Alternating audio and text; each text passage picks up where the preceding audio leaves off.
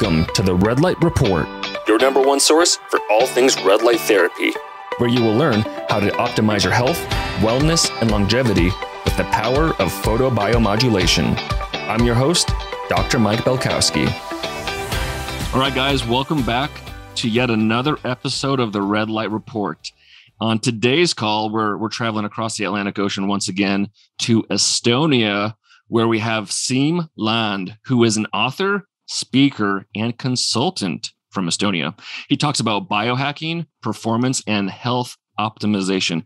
And he is an absolute powerhouse when it comes to producing educational content for all things health, wellness, and longevity, from extremely in-depth books to blogs to courses and to his social media and much, much more. His most recent book he put out called Stronger by Stress. It's a manual, but it's quite a thick manual that talks about stress adaptation and hormesis and more, which we'll get into here shortly. But without further ado, Siim, welcome to the Red Light Report, man. Yeah, thanks for reminding me, and glad to be here. Yeah, my pleasure. So before we jump into your knowledge and expertise on stress, give us a background of how you got into this whole realm of health, wellness, biohacking, longevity, kind of your path to where to what led you to where you are today. Well, I've always been somewhat curious about the human body and the human mind and everything related to our species. During my high school, I got more into like fitness and bodybuilding and strength sports and that kind of thing, working out. At that time, I was doing just, paying attention to nutrition, training. I did do some form of like intermittent fasting and that kind of thing in high school as well. After high school, I went into the Estonian military for a little bit. And there I more got interested in the ability of humans to like endure different kinds of stressors and environmental challenges like the cold, the heat, starvation, and as well as like psychological stress and those kind of things. So that was more like, another like motivation for me to get involved in something like that to just, improve my own performance and functioning and longevity in the process. I did study anthropology in the university, and that was also like very linked to all these same topics. During the university, I did start to write my own blog where I just shared some of my own experiments. And those turned into some books, started a YouTube channel, and now I've been doing that since that time all the time, so to say. Like I have a YouTube channel, podcast, Instagram. I have books and do speaking and just talk about everything related to biohacking. Yeah, and when people hear that you've written books, I think they need to know that your books are like 500, 600, 700 pages. They're massive and they're just full of information, which is impressive to me because it takes a lot for me to sit down and start writing something. Whereas for you, it seems like it's absolutely natural. I mean, you're putting out these massive books full of information. So I'm just kind of curious, what's your process for doing that, for sitting down and putting together all of this information, synthesizing it and putting it into the information for the masses? Mm-hmm. I wasn't like a writer when I was, in high school or something. That was just something that I developed in the university. So then I was just, forced to write more in anthropology. There's no like a lot of exams. There's most of the like essays. So that's where I kind of got the kind of bug of writing and doing research. And I kind of maybe enjoyed it. I also did, think about, okay, what do I want to do in the future? For some reason, I just, stumbled upon the idea of, writing. That's kind of something that I would think would be cool to do, like to be a writer. That's what I decided to do in essence, decided to be like one of the main mediums that I kind of use. From there, I just, started to refine the skill. Because, initially it's going to be difficult to sit down and get the words out. Most people struggle with that. Like the blank page is a killer for most people. But it's like a learnable skill that the more often you do it, then the easier it gets. I did start to write in like many forms. I did some journaling. I did just some other like writing exercises. And of course, in the university, was forced to write essays and stuff like that all the time as well. So I think that was just, the neuroplasticity that changes your brain to work in some ways, and I just got good at it. So to say, like, I got good at it fast. And the reason was that, many hours of writing blog posts, many hours of doing research, many hours of writing essays, and eventually just using those same skills to start writing books about as well. I may also have like a good ability to sit down and get into a focused state. I don't get distracted that easily. I am very able to focus on this one thing for a long time. I also get into the flow of things very easily. Like I can put myself into this flow state where I am just immersed with the thing that I'm doing. Like I also like draw since a kid. I've been into drawing, and that's a kind of similar idea that you're doing this something creative thing, and you're immersing yourself into this activity so much that you lose your sense of time, and it becomes very like enjoyable or intrinsically motivating to do it. That makes a lot of sense. So it's quite a process, but you've turned it into something where, like you said, it's become something very creative, and you can get into this flow state, which for a lot of people, I mean, it's quite difficult to accomplish that, or there's very few things that people do on a daily basis or even a weekly basis where they're put into a flow state, because a lot of people work, and work's not necessarily something where they get into that flow state. So it's something where it's creative, or for some people, it's sports or reading or just going on walks where they can actually get into that flow state. But for you, what are some things that you do that helps you put yourself into that flow state in a relatively succinct time? Well, I don't have like a ritual or something like that. Some people, need to be in a specific location and drink coffee and do some maybe breathing exercise or something like that, or say affirmations to put themselves into the flow. But for me, I don't have like any special tricks for the flow. I just start doing it. There's no like real resistance when I am starting it. Like the biggest thing is that the initial first like 2-3 minutes, 5 minutes is the most hardest part for the writing process, or anything requires attention. But if you get over that, then it starts to flow and it becomes much more easy. But for me, like there is no resistance. Like I can start from like zero, and there is no hesitation or something like that. I think it's just a result of having done it for so long and so many hours. I just need to be there and start doing it, and the kind of the flow state itself will come out of that. Well, that's pretty fortunate that you don't have much resistance, because I think for a lot of people, it's quite the opposite. So maybe the better question is there anything that disallows you from going into a flow state? Because it seems like it's easy more often than not, but is there anything that really disallows you from getting into that flow state so easily?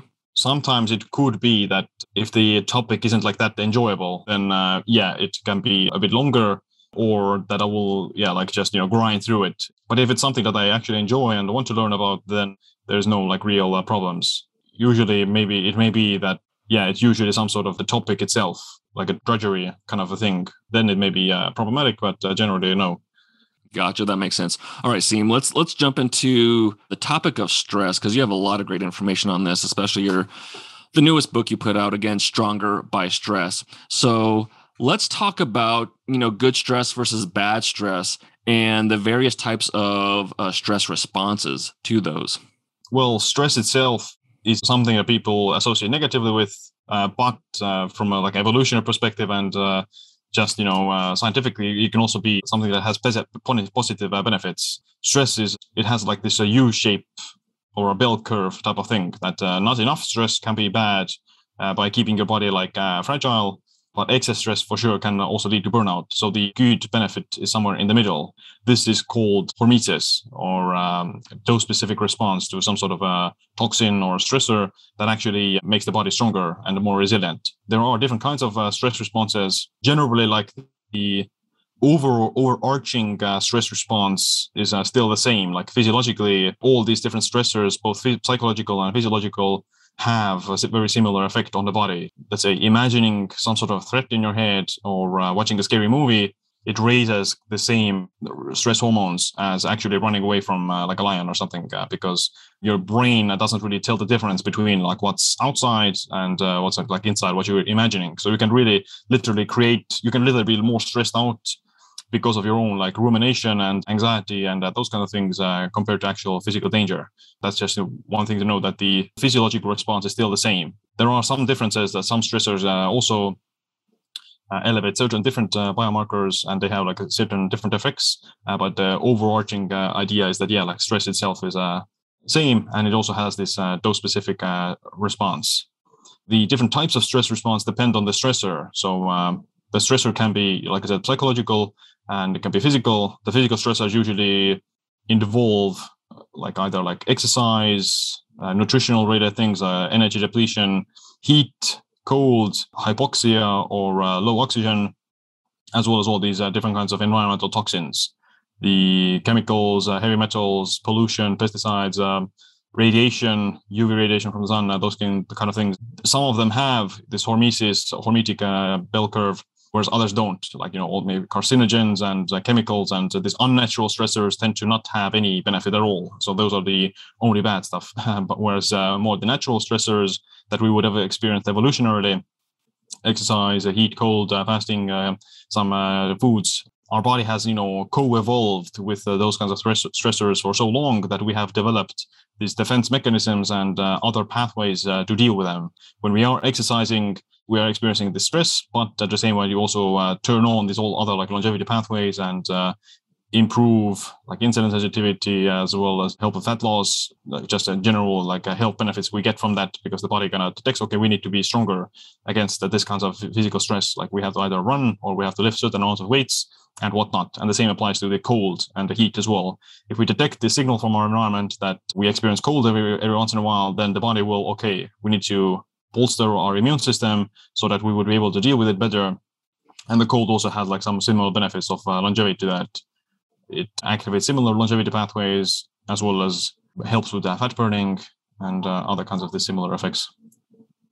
So in essence, it's the concept of what doesn't kill you makes you stronger, but at the same time, more is not better. Like you said, it's that bell curve where on the left side, the stress isn't enough to elicit these pathways or these responses, and on the right side of the curve, the stress is too much where you're actually causing damage and a detriment to your body and to your physiology, correct? Yeah, exactly. Like not enough stress can also be as bad as excess stress. If you don't exercise at all, you're sedentary, then your risk of all these chronic diseases goes through the roof. Like your risk of diabetes, obesity, neurodegeneration, frailty, metabolic syndrome, all those things go super high because you don't experience this small amount of positive stress that would kickstart the body to ramp up these pathways and stay healthy. And the same can apply to heat or the cold, that if you are always in this equilibrium, in this balance temperature, or the same temperature all the time, then you don't experience any variations in that. You're just leaving yourself very vulnerable to the outside world, because in the human society, we could theoretically be in this constant stable temperature all the time.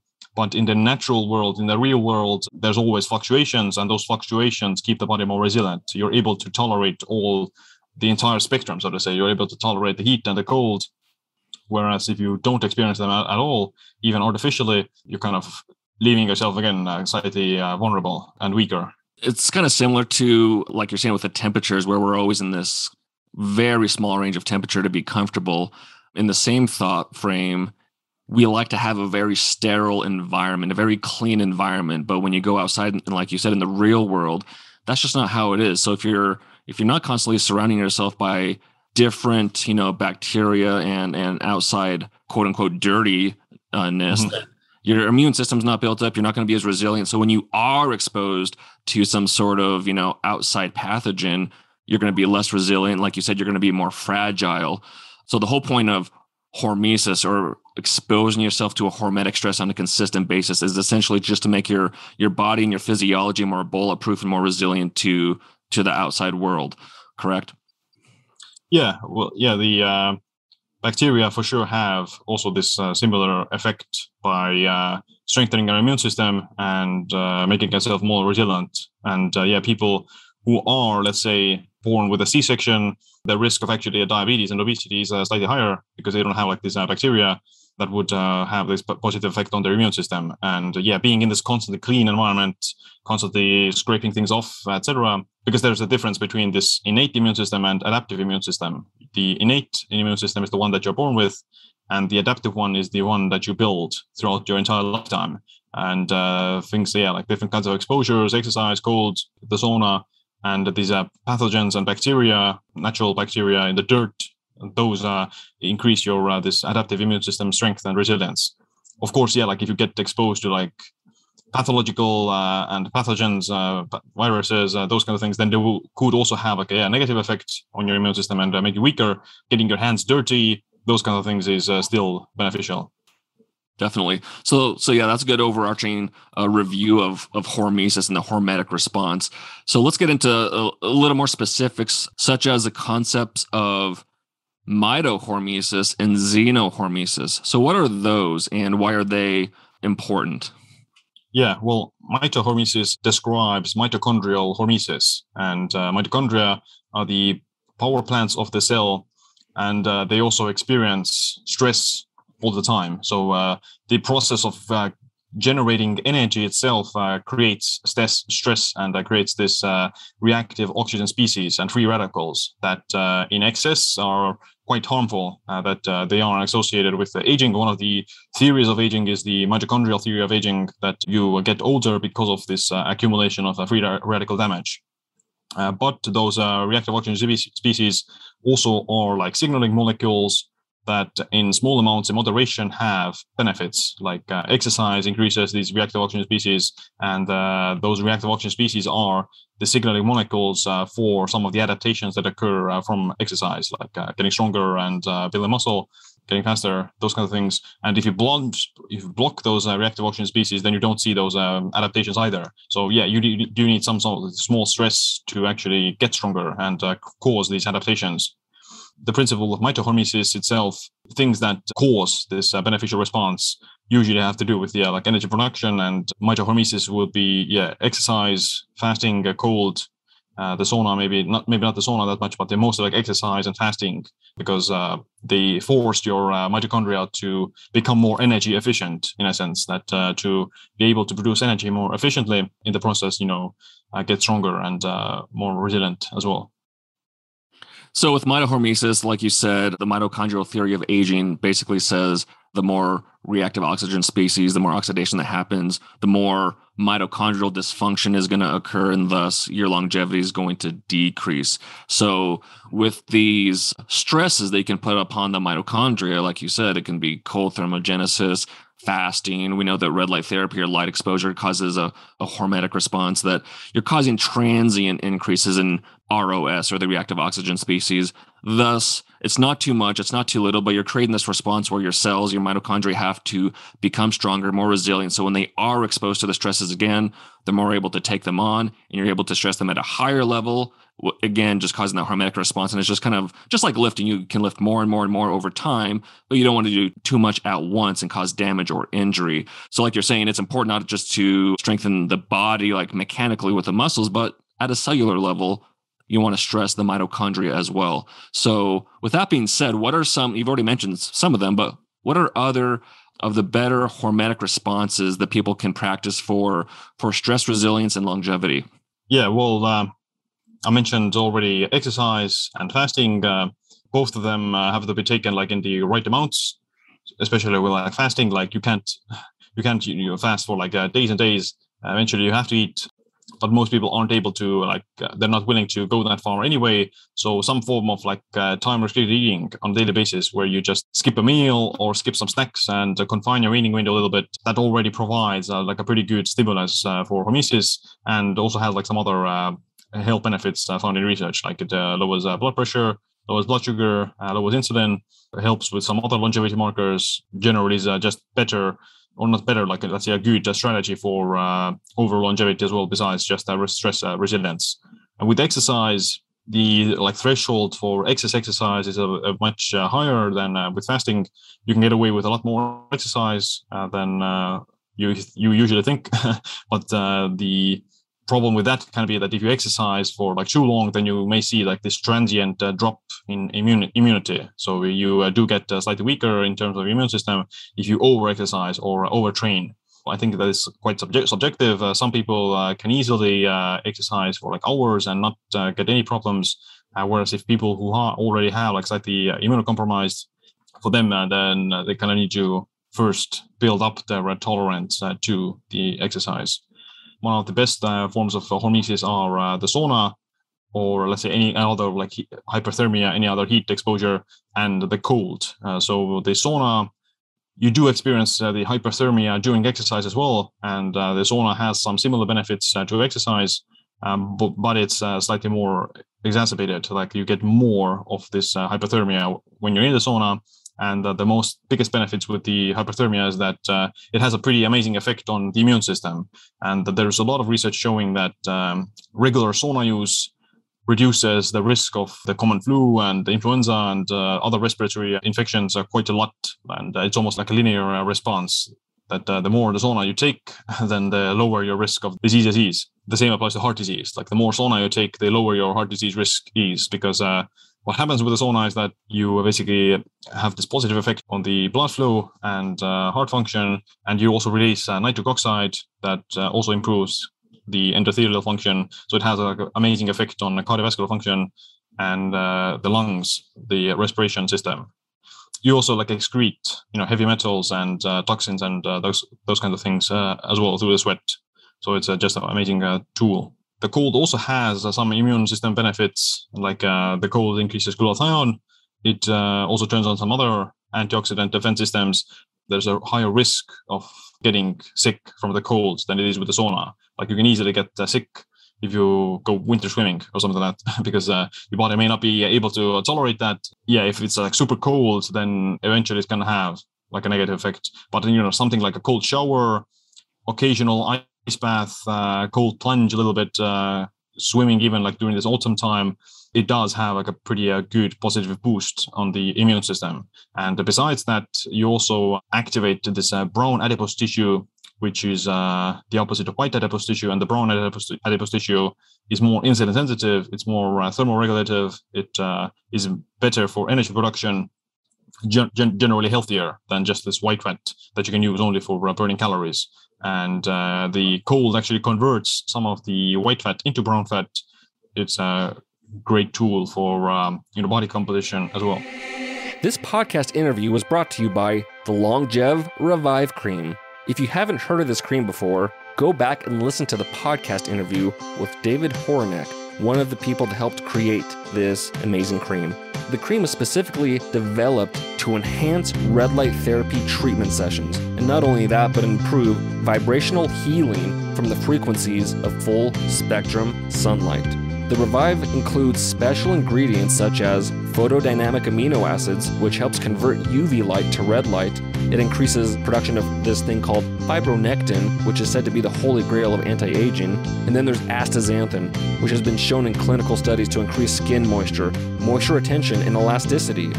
There's turmeric, which contains an antioxidant, anti-inflammatory, and antimicrobial properties. There's copper peptides, which also has antioxidant, anti-inflammatory effects. C60 has high antioxidant power to prevent skin aging, 172 times more than vitamin C. And then there's also geranium rose, shungite, humic acids. And most of these ingredients are organic and they're all high quality. So if you want to check this cream out, go to longev.com, that's LONGEVV.com, or you can also find it on biolight.shop. That's biolight.shop. Yeah, and with the cold as well, with cold exposure, cold thermogenesis, whether it's in a bath, shower, or the river, it also amplifies, mitochondrial production or mitobiogenesis, where you're increasing mitochondrial density, which is extremely important. You want as much density as possible because that's going to allow for more efficient energy production and helps with longevity. So yeah, those are some great ones as far as how to, optimize some hormetic practices. So with that being said, how do you know, out of the obvious, feeling lethargic or just broken down, how do you know when you're too stressed out and when you need to kind of step back and recover versus pushing forward with, let's say, because it's easy to over-exercise, you just want to keep improving and getting more and more fit. So again, when do you know that you've gone too far, it's too much, you need to rein it in and go into recovery mode versus, let's say, hormetic mode? Mm-hmm. Yeah, well, the first thing that usually goes down is the heart rate variability. So HRV describes the interval between your heartbeats. So the up and the bottom of the top of the heartbeat describes the amount of between that. So a healthy heart that is less stressed out or isn't stressed out has this high variability. So like these big swings. Whereas The stressed out heart has more like monotonous and very like, short intervals between that. And you can measure that HRV with different devices. I use like the Oura Ring that tracks my sleep as well. And based upon that number, you can see like whether or not your body is recovered or is it stressed out and under recovered. If you see that your HRV starts to plummet, then that can be like an indication that you either are, under recovered or you're like about to catch something, so to say, like you maybe catching a cold because of your, recovery is jeopardized and you're kind of getting weaker. You can also look at that number to assess your training. Like, should you push yourself? Should you go hard, or should you take a day off, take a rest day, which is like a great thing, because like exercising on top of already being under recovered will be let's say net negative, because you may get away with it once, but if you keep pushing it and you're not really taking the time to recover, then eventually it's gonna catch up on you. So it's much better to kind of try to listen to your body and look at the feedback that you're getting. Other signs, are more like visible signs, would be things like confusion, memory loss, and not being able to think straight, not being able to concentrate, being very tired, chronically tired all the time, super sore, dragging your feet, having no energy without caffeine, sleeping problems, those kind of things, balance issues, not being able to balance yourself, those kind of things are all just an indication of your nervous system being under recovered. Gotcha. So basically, you've overtaxed your nervous system to where you're chronically in the sympathetic state and you don't have a good balance with your parasympathetic. Thus, like you said, with the heart rate variability, it's going to have a lower number. Your body's not able to tap into its parasympathetic as well. So your HRV is going to be wrecked. Your recovery is terrible. So pulling the reins back, doing some of these techniques, whether it's breathing or just recovery, whether it's with nutrition and otherwise, like the sauna, restoring that balance with the parasympathetic state to where you're able to then go forward and push yourself with these hormetic responses again. So let's get into longevity just quickly before we get into a red light therapy. I'm kind of curious currently what your top strategies are for anti-aging and longevity. Right. Yeah. Well, I'm only 27, so there's not a lot of like crazy strategies that I do to slow down aging, besides just like the fundamentals of exercising regularly, doing some form of this time restricted eating, sleeping well, or this like trying to sleep well, and eating a good diet, those kind of things. And the sauna and the cold, all those things are in what I consider like longevity. I'll maybe say like what I think is important for longevity, so to say, or what I'm trying to like optimize at the moment. What you see with getting older is that all these like anabolic hormones go down, your muscle mass goes down, strength goes down, bone density goes down. The muscle mass is very linked to just living longer. And the people who have slightly more muscle mass, they are more resilient against, hip fractures and falling down and those kind of things. So when you are, let's say, in your 70s or 80s, then it's super important to have some sort of resistance training in your routine to maintain the muscle mass. Like the importance of muscle mass and the resistance training becomes increasingly more important after 50s. So before 50s, you can like get away with like not training, but after 50s you probably should do some form of resistance training. But you start to see this decline in muscle mass already in 30s and 40s. So I think that the earliest you start and the more consistent you are with it, then kind of the better it is. But it's more important in your 40s and 50s than it is in my 20s. Regardless, I still do it because it helps with your metabolic health, like muscle mass and strength or training improves your metabolic flexibility, it increases your insulin sensitivity, and keeps your, let's say, biomarkers healthier. That is just one of the most direct ways you age. Like you have bad biomarkers, you have high blood sugar and high, let's say, triglycerides, high insulin. You will see accelerated aging because the body is under like this excess energy and it's not functioning well. It's not able to store nutrients well. It becomes obese. It raises bad biomarkers in the body. The easiest way to keep your biomarkers in check is to exercise, eat well, not in excess. And those are the most important things. But adding some intermittent fasting can also help to deal with that. I personally do think that intermittent fasting does have a benefit on longevity, although it's not proven yet. The only thing that's proven to slow down aging is calorie restriction, and eating less calories almost like linearly increases the lifespan of the said animal, that they eat 20 to 30% less calories and they live also 20 to 30% longer. Or it's quite difficult in the free world. Most people aren't able to do that. And at least like the current theory is that some form of this intermittent fasting and time restricted eating can mimic some of these effects that you get from calorie restriction without necessarily having to like fully restrict those amount of calories. Although you can't probably like overeat calories and get away with it. You still need to practice some calorie restriction, but you don't need to fully be on this like this calorie restriction society where people are super frail and super skinny because they eat on very little calories, hoping that it's going to extend their lifespan. So I try to be mindful of my carb intake, of not being on a super high carb diet and not like, spiking my blood sugar unnecessarily all the time. I do saunas regularly. I do cold. I do take like a few supplements that I do think that help with longevity, like some mitochondrial supplements and heart supplements like CoQ10 and magnesium, glycine, organ meat capsules, K2, vitamin D, protein powder if I'm drinking that, creatine. And just like a general health snack.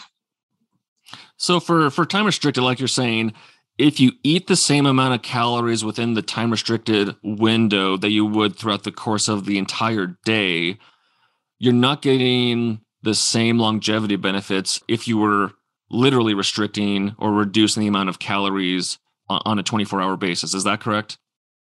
At least that's not proven in the research yet. Yeah, well, it's not proven. There are like a few studies that see that even if the animals eat the same amount of calories, those animals that eat it in a confined eating window do better than the ones eating throughout the day all the time. How big of a difference it is, we don't know that yet, and maybe it doesn't apply to humans. But that in theory, because when you're in a fasted state, then you're like, you are calorie restricted in the fasted state. The longer you fast, then the higher this energy depletion increases. If you've been fasting for 3 days, then that's like 3 days of calorie restriction, or like even more than 3 days of calorie restriction, because you can only calorie restrict so much until it stops working. Your body gets used to it, and you need to eat at some point. I do think that it's important to be like moderate with your calorie intake, but some sort of time restricted eating can also have some benefits on that. And you definitely, it doesn't definitely mean that you can overeat calories and still expect to get better. Sure, and you get these physiological benefits by not eating on top of, reducing the window of when you eat those calories. Like you get, at some point, you get the increased autophagy, the cellular cleanup, and then later on you get increase in growth hormone production, and then later on at 36 hours or so, you get increase in stem cell production. So there's different physiological benefits that go along with the calorie restriction, which I think makes the time restricted eating so beneficial. Let alone that you're not using this energy to digest the food. So now your body's using that energy to grow, repair, and take care of other things that it couldn't otherwise, because when you're eating so often, it has to spend energy on digesting. So I'm curious, what is your typical window of eating? Is it 10 hours, 8 hours, 6 hours? What do you typically try to do? I typically do 1 meal a day. So I usually eat within a 2-hour window or something like that in the evenings. That's what I've been doing for like the last 5 years. But it's not like a full-on 1 meal a day, because I do have like a protein shake during my workout at daytime. So 1.5 meals, 2 meals, if you like to call that. The reason I do it is because of convenience. It's simple and it's easy, and it doesn't interfere with my gym and fitness and muscle growth either. So I've been still able to build muscle with it. If I were to do only 1 meal a day without the protein shake, then I probably wouldn't be able to build muscle because you still need to feed your body and provide protein to stimulate muscle protein synthesis and grow. And you can't really do that if you only eat once. You will spike the protein synthesis once, but it's it may not be enough. You need to kind of have several spikes if you really want to build muscle. At the minimum, I think like the good golden balance is like a 16-hour fast, 8-hour eating window. But you can already get some benefits for like a 14-hour fast, 10-hour eating window. 12 is also like fine.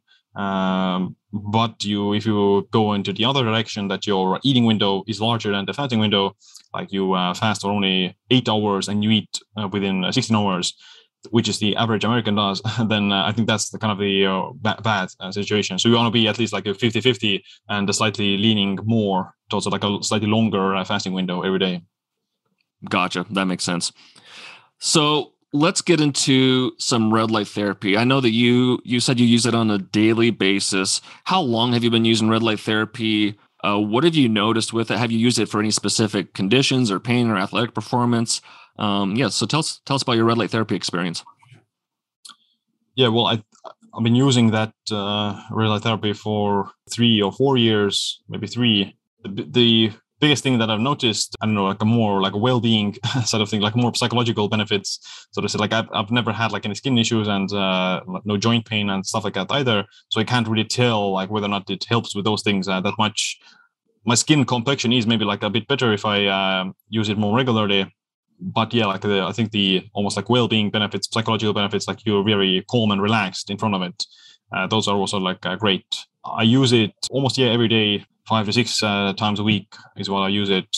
The length is going to be somewhere 50 minutes is usually, but I may also have like mini breaks where I do it for like 1 minute. You know, if I've been sitting, if there's like a cloudy sky or something and it's like 7 p.m. at night, then I'll do it for maybe like, 2 minutes or something just to get the circadian rhythm benefits, because that's also like this hidden benefit that you get from that. You usually get the red light mostly from the sunset and the evening. So using that in the evening can also be like a good circadian signaling that you tell your body that it's evening time and starts to prepare like for all these other processes like melatonin production and winding down and things like that. So I use it for quite a different purposes. And that's a question I get a lot is timing. When should I use red light therapy? Should I use it first thing in the morning and last thing at night, or is there a specific time I need to be using it?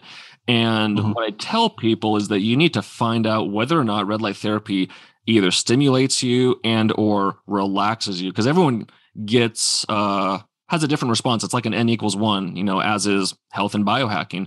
So you kind of need to see how you respond. So it sounds like you, Siim, that you're more relaxed by the red light therapy. You're not necessarily energized by it. Yeah, like if I were to use it like immediately before bed, then I may get a bit too much hyped up a little bit. But yeah, I don't really get too overstimulated by that. It's kind of warm and it relaxes me more than hypes me up. When you're doing your typical session, you said you do about 15 minutes. Is it always red and near infrared, or are you changing it up based on how you're feeling that day, or if you're wanting to do, let's say, deeper tissues like the muscle and bones and joints and brain? Like, do you vary it day to day, or is it basically the same thing most days? Most days is like at minimum 50 minutes. Or if I'm like in a hurry, then of course I'll keep it shorter. Yeah, usually it's just like 50 minutes at minimum. I may also do it like a bit longer if I'm doing like a front side first for 50 minutes and then the back side maybe like a bit less, maybe 10 minutes or something. Depends on how much time I usually have. I don't really go like longer than that, but I may keep it shorter. Like I may keep it also on like just 5 minutes. With the red and near infrared, are you always using the combo of both, or just one or the other? Yeah, usually both. Yeah. Okay. What are you doing during the red light therapy sessions? Are you just soaking in the rays and the photons, or are you, stacking something with like breathing or meditation or reading or listening to podcasts or otherwise, or what are you doing during your red light therapy sessions? Usually I'm posting on Instagram or something. My daily post is around the time that I'm doing the red light. So it's a good opportunity to sit down and use it at that time. Well, it's also pretty smart in the sense that you're countering the blue light from your cell phone or whatever you're using with the red light. So you're not affecting your circadian rhythm or your eyes with that blue light as much. And so you also do coaching, correct, Siim? Yeah. And so with your clients, how often are you recommending red light therapy or like sunlight exposure or whatnot to improve their health and wellness and longevity? Well, it depends on whether or not they're able to do that.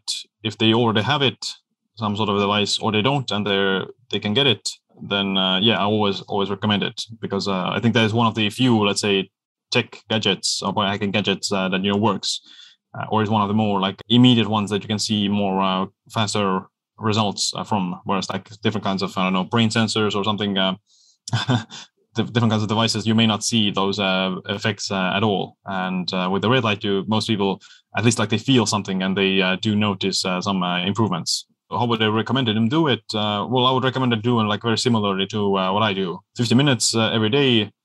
Just choose the best time that they can do it. Not too close to bedtime. In the morning is fine, and around noon is fine.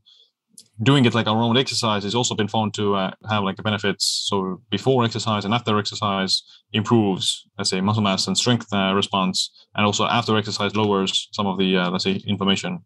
And so that kind of beckons the question when you said that red light therapy is one of the technologies that you most often recommend because it works. So if someone is sitting on the fence, they're kind of learning about red light therapy, they're reading different blogs or books or information online, and they're kind of sitting on the fence, not really sure if they should pull the trigger on investing in a piece of red light therapy technology. What would you tell them to kind of nudge them one way or the other? Well, it would be good, like if they got to get their first-hand experience with something, they either some conference or some clinic, like a biohacking center that has it, then they should try it first if they are skeptical and see what they feel. Of course, it's also good to just read the research. The research is pretty long, or there's a lot of research about it, and also the testimonial. Like if there's thousands of people that say it works, like I very rarely see people having like negative experiences and negative thoughts about red light therapy. At least like in the biohacking circle, like everyone just loves it. The only people that may be skeptical would be like just, let's say, the average fitness person who's skeptical of biohacking. So they would just say like, it's just, nothing really important, or it's, even if it has benefits, then it's not like the super, let's say, the biggest thing that matters, which, like it doesn't matter for strength and it doesn't matter for hypertrophy that much, but it may matter for, skin health and just the circadian side. So lastly, Siim, I always like to ask people, what are a couple of things that you could suggest to the audience that they could do today, they could implement today to start optimizing their health, wellness, and longevity? Preferably something you haven't mentioned already, although you've covered quite a bit, but if not, just reiterating something that you've already spoken about. But what can someone start implementing today? Yeah, well, besides all these fundamentals that I already said, walking is a good thing. And the research also finds that walking for longer is also linked to longevity and reduced mortality. The optimal amount is somewhere like 12,000 to 13,000 steps a day. So somewhere around there is kind of good goal to aim for. And that is where's the lowest mortality risk. And like going longer than that, 15,000, 20,000, that doesn't provide additional benefits. But if you're doing only 2,000 steps, then that will be like on the opposite side, like a negative thing. So 12,000 steps is, I think, a good goal to aim for. And as well as the gait speed. So if you're walking very slowly, that has also been found to be a bad link to like mortality. Whereas if you're walking faster, then may indicate just general fitness and vitality. Gotcha. I like that answer. That's a unique one. That's a different one. And I would guess if you could, doing it out in nature would be optimal versus doing it in the city. But walking it all and getting those steps in is the most important thing, I would think. Yeah, absolutely. Like being in nature, you're doing this nature bathing. And being surrounded by these essential oils as well that you get from the trees, that's also good for the immune system. So you're getting many stones with many birds with one stone. Yeah. Yep, love it. All right, Siim, I appreciate your time, man. Where can people go to learn more about you and learn more from you? Yeah, my website is siimland.com, and I'm also Siim Land on YouTube, Instagram, and any other platform. Yeah, people. And as you can see in the podcast title, that's with 2 I's, SIIM. All right, Siim, man, you're full of information. I loved talking with you today. I know the audience learned a lot. Appreciate your time. Keep putting out these amazing books and the amazing content so we can all keep learning from you. But again, appreciate your time. Yeah, thanks. All right, guys, for Siim Land, this is Dr. Mike Belkowski signing off another episode of the Red Light Report. Everyone have a fabulous week. Thank you for listening to the Red Light Report. If you like what you heard today, go ahead and leave us a review on iTunes and other podcast platforms to help spread the word so other people can learn about the many health, wellness, and longevity benefits of red light therapy. If you're looking for more educational content, check out our Instagram page @biolight.shop and our YouTube channel, BioLight. I'm Dr. Mike Belkowski, and I'll see you on the next episode.